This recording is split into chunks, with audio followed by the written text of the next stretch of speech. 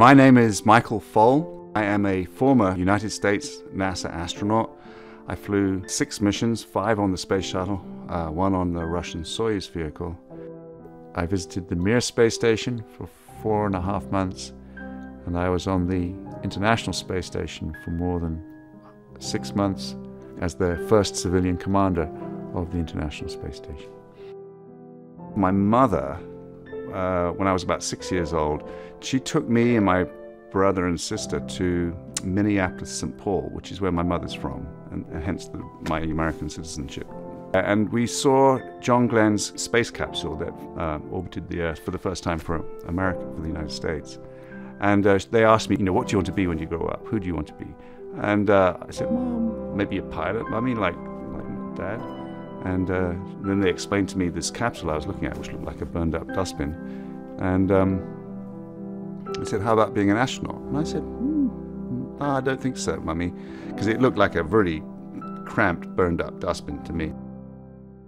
So at that point, they gave me books on astronomy and space. My American grandma was a very educated woman, and she also stimulated my interest. In school, I read science fiction books, great stories by Arthur C. Clarke and Robert Heinlein and others. Again, my mother was giving me these books.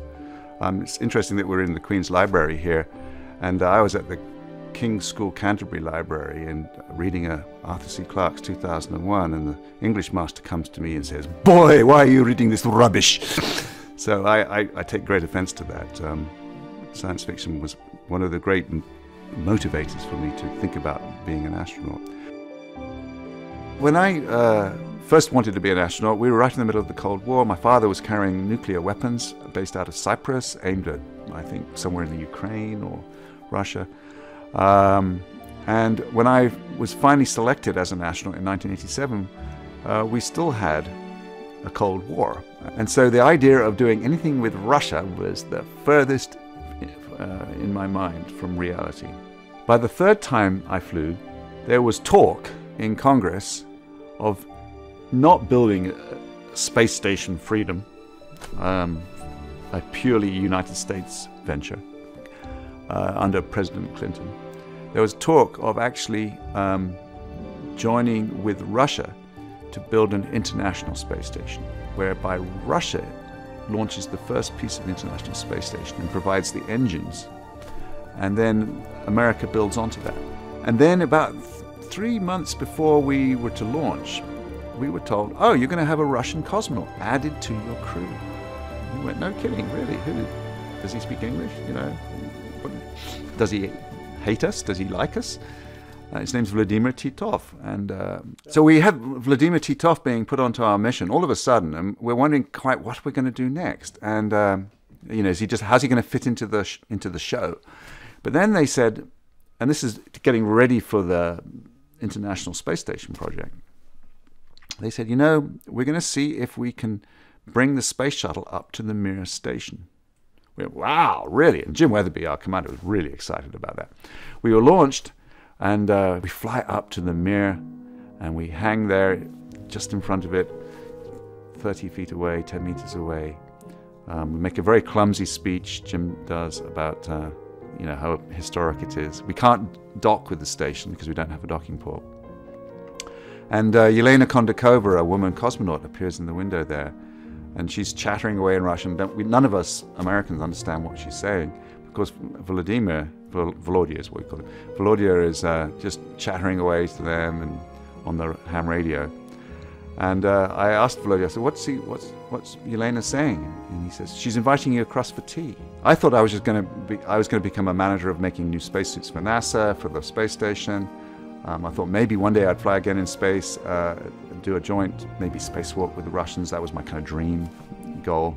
But Vladimir Titov, Russian cosmonaut, then goes back to Russia, and he invites our crew to Moscow in 1995.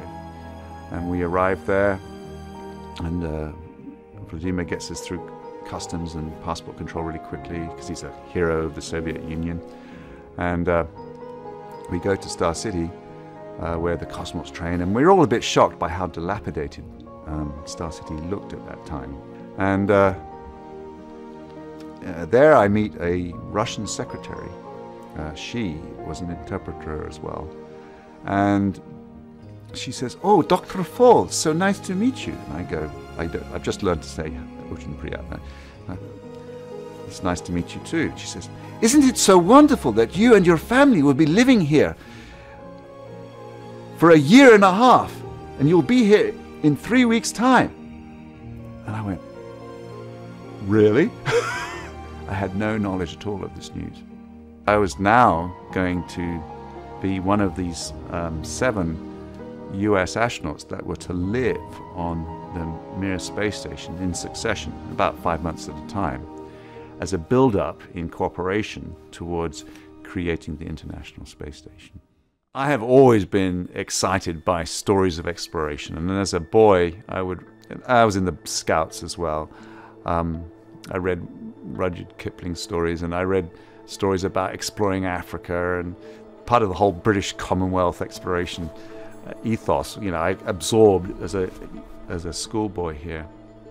And in this library, for example, with the history and the tomes of stories of exploration, it's clearly part of what makes me want to be an explorer.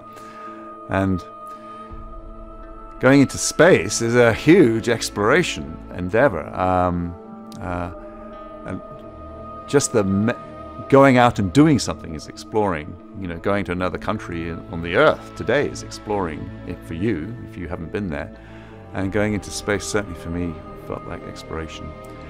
Stepping back and seeing it in terms of human history, in terms of human exploration, yes, I think my journeys, frustrating as they are for me, that I didn't go to the moon in my career. I didn't go to Mars in my career, which I had hoped I would do when I was an aspiring astronaut.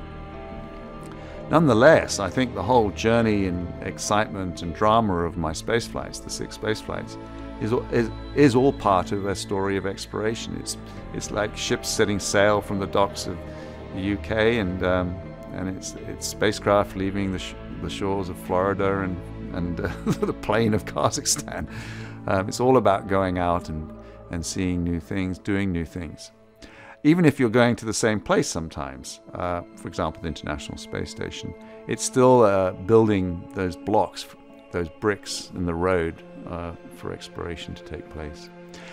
The space station is essential to doing exploration beyond low Earth orbit for the simple reason that we don't know how to live on a journey to Mars for that 6 months period unless we do a space station project. We don't know how to make the oxygen keep going, the carbon dioxide to be absorbed, the water to be recycled. We didn't know how to do that until we did a space station. Similarly, radiation protection on the journey to Mars or on the surface of the moon. We now know much more about radiation effects on humans during our space flights.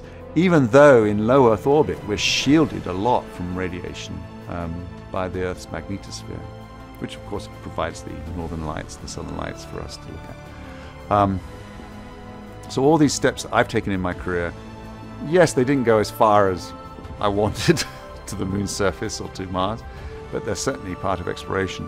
And they certainly connected me personally in my journey to the science fiction that I read and I'm still reading that makes me think about human exploration beyond Earth, beyond Moon, to Mars, into the solar system, to the asteroid belt, and then in millennia to another star.